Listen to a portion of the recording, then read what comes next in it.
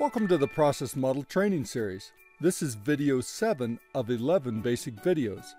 In this video, you will learn why representing variability is critical to your modeling success and how to quickly turn raw data into useful distributions. First, what do I mean by variability? Let's use an example as it relates to Process Model to answer the question. If I recorded instances of how long it took to process something, I could document the times. A histogram helps me to understand the data and to show the probability of getting a range of time.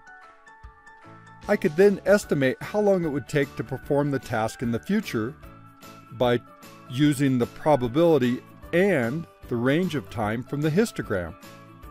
Although this is doable, it's difficult to set up in the software. Rather than using a histogram, an easier to use representation of the data would be a distribution, a formula that approximates the probability of getting a specific value. A data value is picked off the curve per the probability of the distribution. With the introduction above, I can explain why representing variability is critical to understanding a system. The real problem is not just variability, but also the effect of having two or more variable activities linked to each other. To show the principle, let's develop the simplest system possible. People entering a queue, then being processed at a single server. If the server works faster than the arrival rate, no queue would form. The distribution for arrival is an average of every minute, according to an exponential distribution. It would be as if a bus arrived and several people entered the line quickly. Then between buses, a single person would be dropped off, but that happens less often. The processing time averages less than a minute according to a normal distribution. A small percentage approach the desk having already completed the ticketing online and are released quickly. Another small percentage require additional attention and take longer to process. The larger portion can be completed in less than a minute. Systems like these are often planned with the averages because we haven't had an easy method of representing the real data, or we didn't understand the importance of variability.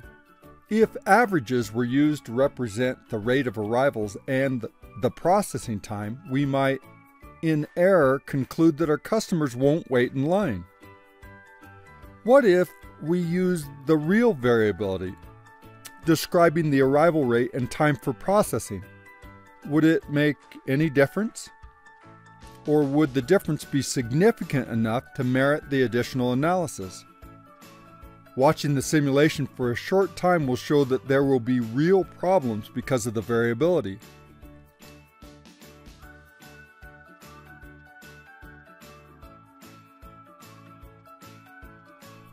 Using averages, we thought the waiting time would be close to zero, but you can see that people would wait significantly longer, some over an hour.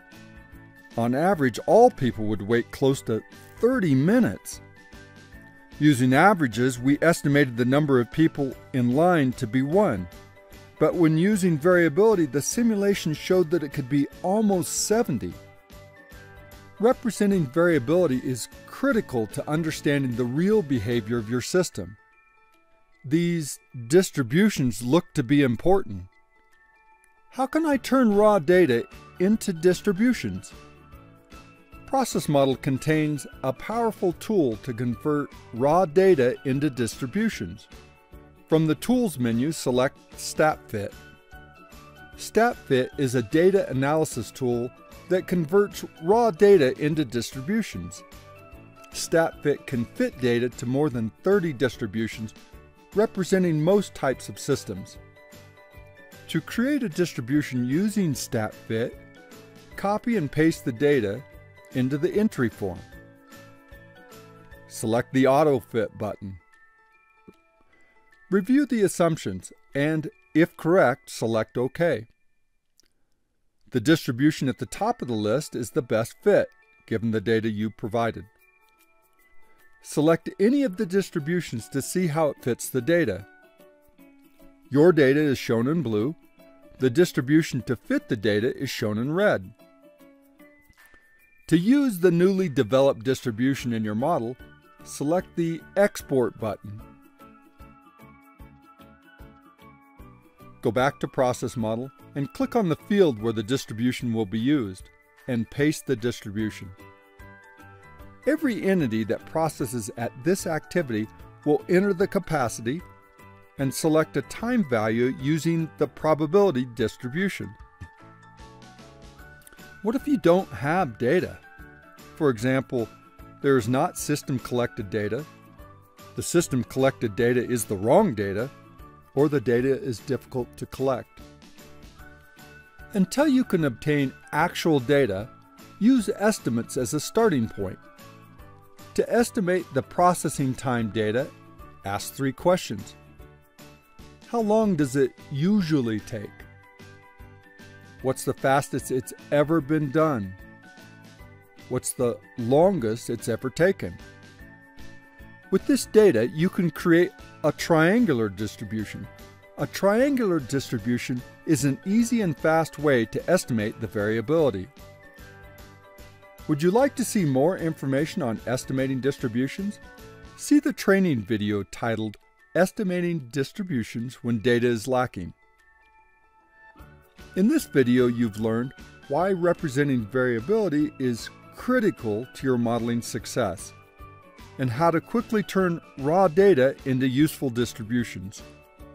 In the next video, you'll learn how things enter your model using arrivals.